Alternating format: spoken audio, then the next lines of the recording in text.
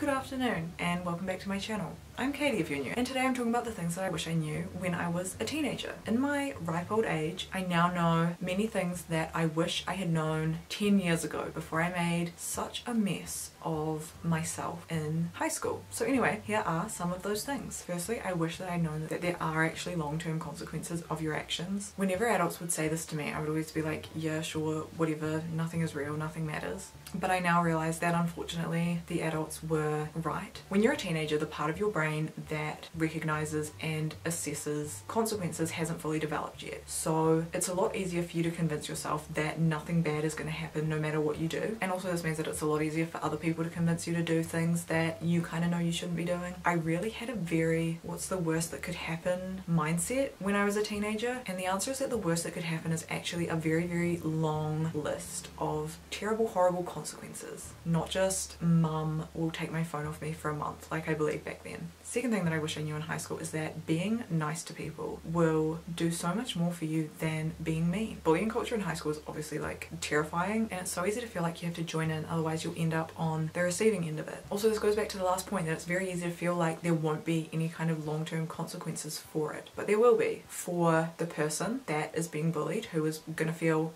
bad in the moment and then probably bad for a really, really, really long time afterwards, but then also bad for you when you look back at yourself and feel gross for the way that you treated people. It also means that the view other people have of you is going to be that you're not a nice person. Also, just basing your friendships on talking shit about other people behind their back is not a healthy foundation for a friendship at all, and it will not make you or anyone else happy. Plus, there's also the fact that if your friend is happy to chat shit about someone else behind their back, then they're probably quite happy to do the exact same thing about you. And then also they probably have this exact same thought process where they think if you're happy to talk shit about people, then you're probably happy to talk shit about them. So they have no trust in you. Just honestly be nicer to people. The third thing that I wish I knew in high school is that you should really allow your identity to change as much and as often as you want it to. It is okay to at any point pick up new hobbies or develop new interests or make new friends or start interacting with people differently. Your identity is never fixed, and just because maybe up until this point you've always been the person who was super sporty or super smart doesn't mean that you have to hold on to this identity just because it's what other people expect to see. Being a teenager is such a fun time for brain and personality development. And at this stage, everything about you and your life is changing and growing so much. So just don't ever feel like who you are as a person is fixed, or that you have to stay where you are and stay who you are. You can literally create a new identity for yourself every minute if you want to. It is entirely your mindset. Leading on from that point though is to not do things just because you feel like you should be or because you want to look cool. If you are going to change something about yourself, do it because you genuinely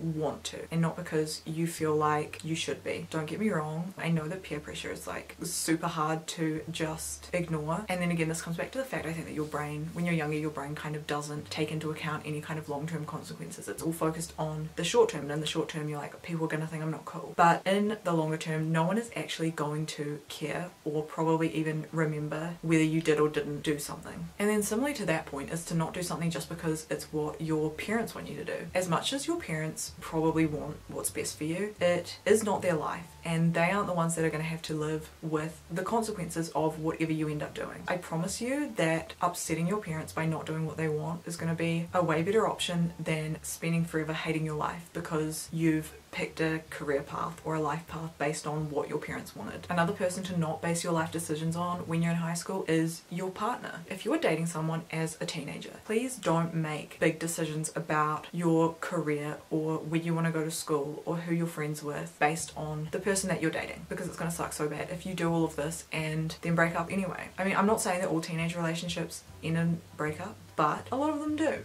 That's just the reality. It's just so important to allow yourself the space to become a whole person outside of your relationship. Make sure you have your own hobbies and interests and friends and goals instead of just like merging it together with this other person. This is especially important during your teenage years when your personality is going through the biggest shift in your life. So don't let the choices you make and the identity you form be influenced by your romantic partners. If they are the right person for you, then you're gonna be able to cope with having separate lives. Okay, my next tip is to try as many different things as possible to find out what you like. When you're a teenager, this is the most free time you are probably ever going to have until you're retired. So please take advantage of that and spend some time trying new things. You might end up finding your life's passion, or you might discover things that you hate and never want to do. Like for me in high school, I wanted to be a lawyer, but then I did some law competition thingy in high school and realized that actually I hated it and I do not want to be a lawyer at all. And if I'd never done that, I maybe would be at law school right now, which honestly I cannot think of anything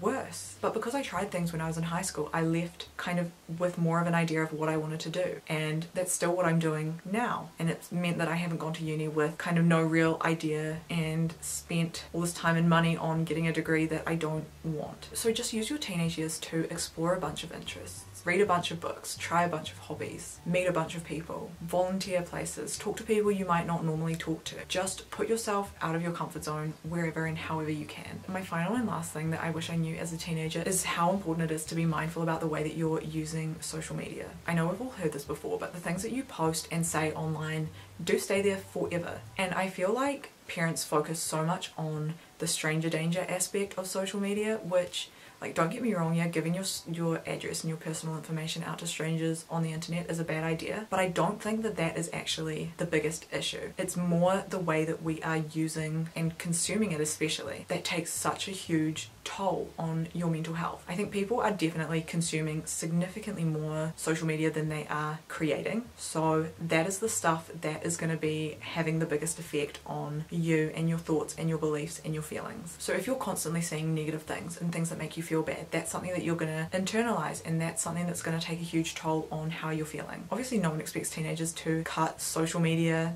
out of their lives for good, but just being aware of the accounts that you follow and doing your best to only consume content that makes you feel good about yourself, and then also being aware of the stuff that you're posting and saying and ensuring that that is also stuff that does not make you or anyone else feel bad about themselves. Okie dokie, that is all that I have to say today. I hope you enjoyed the video. If you watched it all the way to here, please let me know in the comments one thing that you wish you'd known sooner in your life. Alrighty, goodbye for now. Please don't forget to like the video and subscribe to my channel if you haven't already. Okay, that's all. Okay, love you, bye!